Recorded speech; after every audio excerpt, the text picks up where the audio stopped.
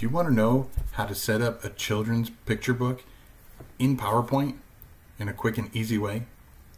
Then you've come to the right place. Stick around. Hey everybody, it's Keith Wheeler here, and today we're going to talk about how to create a children's picture book using PowerPoint. Now, if you want to get all the hints, tips, and tricks on how to make self-publishing a little bit easier to navigate, then make sure that you subscribe to this channel and you hit the bell icon so you get alerted each and every time I put out new content. So without further ado, I'm going to switch the screen around and we're going to get started. So the first thing I've done is I have gone into PowerPoint and I'm going to select a blank presentation. Now I know that the book I want to make is going to be 8.5 by 8.5 inches. So the first thing to do is go to Design, go to your slide size, and I'm going to go down to Custom. And I'm going to make this 8.5 by 8.5. And then I'm going to select Ensure Fit, just to make sure that everything fits nicely on my screen. Now, I don't need any of this information, so I'm going to delete all that. So now I have a blank screen. Now this first page is going to be my title page. And then I'm going to create a new slide. This is going to be my copyright page. And then my book is called My Buddy Knows Letters. And the first thing that you do is you get introduced to my buddy. And so that's going to be that page. Now, anytime you make a book, whether it's a children's book or any kind of book, traditionally what you want to do is you want your first page of your book to be on the right hand side, which means you want it to be an odd number. So this is going to be my title page, this will be the copyright page, this will be an intro to the character. So that's an odd number, so I'm going to need another blank page. And then we'll start the actual book. Now that last page doesn't have to be a blank page. I mean, I can do a dedication if I want to do that. If it's a non-children's book, then you can do a table of contents. So, okay. So here's where we go. This is where the actual meat of my story starts. And the way my book is going to go is it teaches letters. And so it's going to be very, very consistent from letter to letter to letter. So what I want to do is I'm going to create a master slide. So I'm going to click View, Slide Master, and I'm going to insert a layout. So this is our layout that we're going to use as a base. Clear all this out.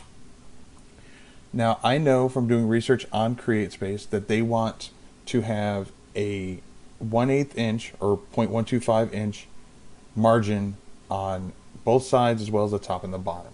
Now just to be safe, I go for a 1/4 inch. So what I'm going to do is I'm going to map out my area for the contents of my book. So I'm going to insert shape. And this doesn't have to be pretty right now because I'm going to go into size and position. And I'm going to make this, if I need a 1/4 inch on the right and the left, top and the bottom, then that means that this box needs to be 8 inches by 8 inches. There we go. So then now I'm just gonna center this. And you can use your ruler to make sure that everything is centered. Right here. Okay, I don't want this color inside, so I'm going to put no fill. So now I just have this border. So this is where all of my content is going to be. Now the way my book is going to be set up is along the top, it's going to say certain text. At the bottom it's going to say certain text, and the image is going to be in the middle. So I'm going to create another box. I'll put it right here. That's good. Let's make this a different color. I still want it blank on the inside. Let's make this green. So that's where my text is going to go. I'll make another copy of that, and bring that down here so I've got the same thing for the bottom. So the way it's going to be set up is text, an image, and then text.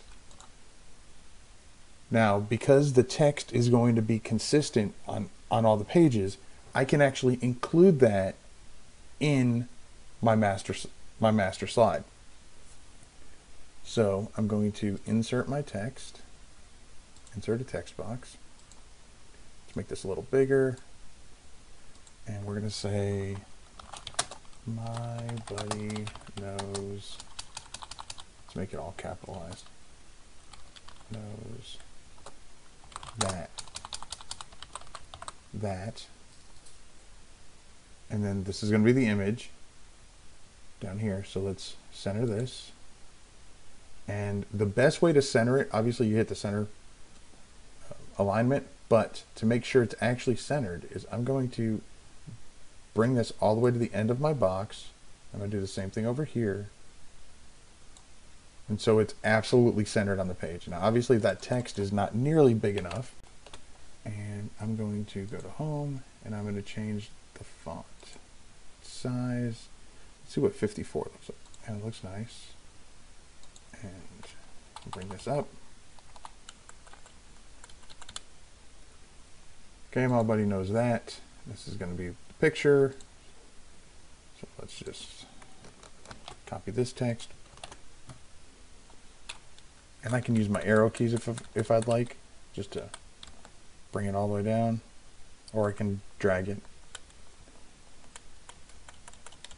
And then here, I'm going to change this text to say starts with.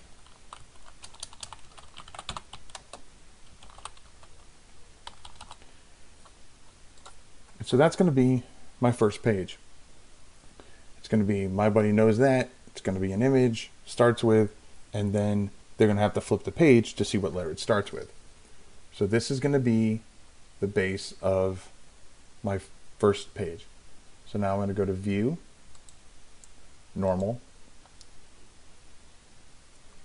Like I said, this is going to be the actual first page of my content. So I'm going to right click and I'm going to select Layout. And I'm going to select that custom layout that we just set up. And there we go. It's all set up. Don't have to do anything else.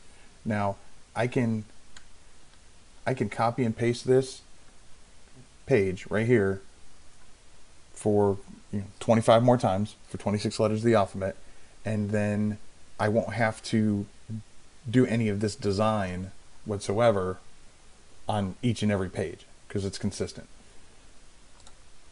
So let's take this and I'm going to duplicate the slide. And you can either click duplicate or I can literally just hit copy and paste. But for right now, I'm just going to do it this way because there's going to be another page in between these two. So let's just get this first one done. So I'm going to click in here and I'm going to actually insert the image that's going to go in here. So I need to navigate to my book, books, those letters, images, and obviously we're going to start with an apple.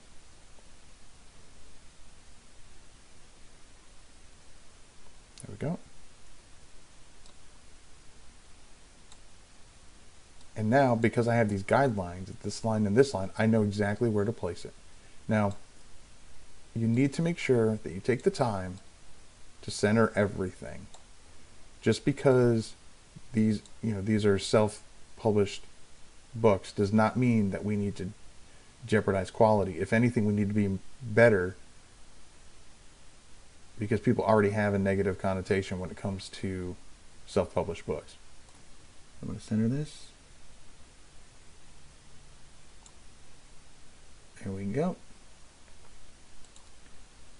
Okay, so there we are. This is my first page. Now what my next page is going to be, and I'm going to insert a new slide. And obviously, and as you can see, it defaults to that layout. Don't worry, we're going to change that in a second, because this is actually not going to have text up here. It's going to have a giant letter A, and then it's also going to, but it is going to have text down here. So we need to go back and create a new layout. Let's duplicate this layout.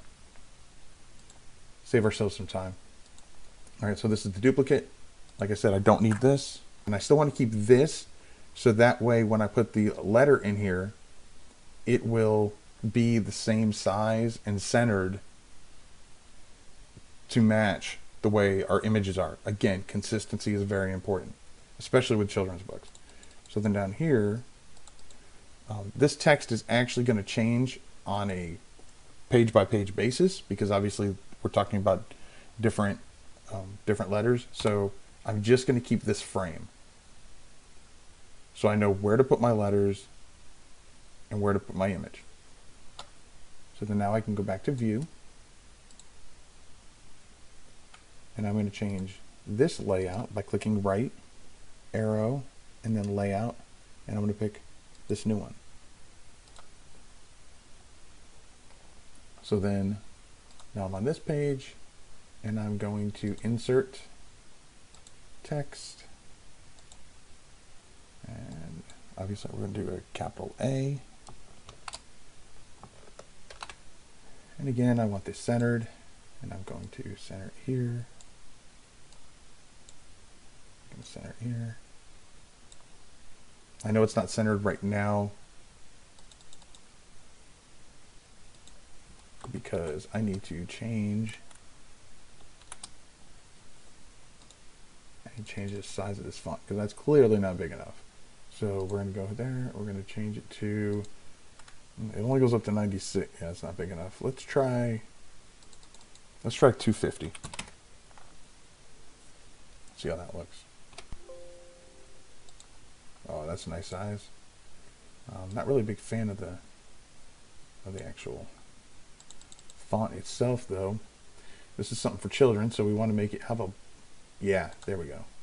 And obviously I could change the color if I wanted, but right now I'm just going to leave it like this. I'm just going to center it. There we go. And then down here we're going to put text.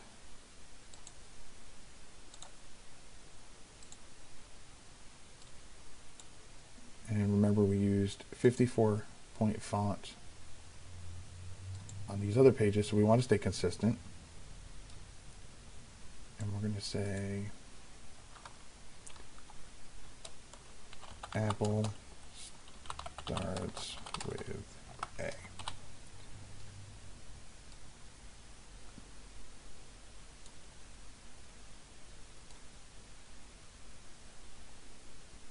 And once again, we're going to center it. There we go. So there we go. There's our first part of our book. And basically what I'm going to do is I'm going to take these two pages. I don't need this one. I'm going to take these two pages right here, and I'm going to duplicate them 26 times or 25 more times, and I'm just going to replace the image. So I'm going to go to this one, and I'm going to replace this image. And if you click on it and you right click, you can just say change picture, and it will bring you to the folder that this picture came from. So if you have all your pictures in one folder, which is a great way to set things up, you literally can just go through very quickly and replace your images. So like I said, I'm going to duplicate these 25 more times, and then when we come back, it'll all be set up, and I'll show you what to do after that. So stick around. Okay, we're back, and I've got the book done. As you can see, this is my title page. There's my table of content. A little dedication page, and then this is my buddy Josh. Josh knows a lot about letters, and then we start right back in to the book. As you can see, I spiced things up a little bit. I changed the capitalization to lowercase. I changed the colors to make them more colorful than just plain black. Made them blue. I took my buddy and I popped them up in different spots throughout the book, as you can see. And then at the very end, scroll all the way down, we'll see that I did a close basically and said, my buddy knows a lot about letters, now you do too. again, you want to make sure that, try to make these books quality, as well as make sure the content is quality as well. So, adding an extra page here and there that will make the child engaged is definitely helpful. So, again, spiced up with some red and blue letters. And then at the very back, we do what's called a call to action. Stay tuned for more My Buddy Knows books. And these are the different characters from the different books. Now, what I could do, and I'll probably do before I launch this, is maybe have a URL, or at least my website down here. So maybe put in www.kwheelerbooks.com. You can throw that down here. But this is it. As you can see for this one, for a couple of these pages, like this one and this one, I actually created another layout and just put the outside border. I also went in and put some page numbers in, which is not difficult to do. And actually, a lot of the layouts already have page numbers built in, so you can just do that, or you can just manually go in and enter them in.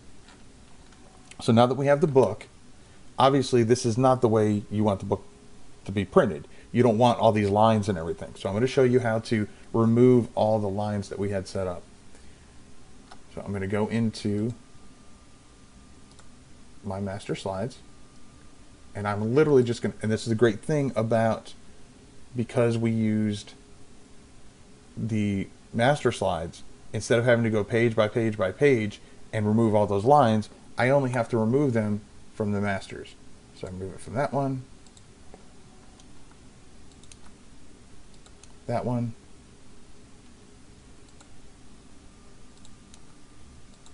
and that one, and I'm all done. So I go to view, I go to normal, and that's it. They're all good. So now what you want to do, if you want to upload this to Createspace, or anything like that, typically you're going to want a PDF file, and so you'll just export. But before I do, let me just let you know, you do not want to save this version. You want to make sure that the version of your book that you have still has those outlines, in case you have to go back and make changes. This way your outlines are already there. Or you can make another copy. So as long as you have one that has the outlines on it, and then if you want to create one that doesn't have one, that's fine. I don't bother storing extra files on my computer. As you saw, it's very quick for me to go through and remove those outlines, so I don't worry about that. So okay, so now I'm going to go to I clicked File, Export, and I want to create a PDF. And then you just name it.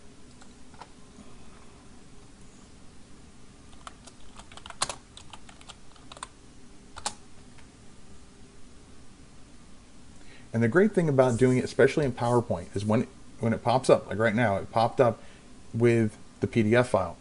Remember, I wanted this to be an 8.5 by 8.5. If I scroll all the way down to the bottom left-hand corner, it tells me the size, 8.5 by 8.5 inches.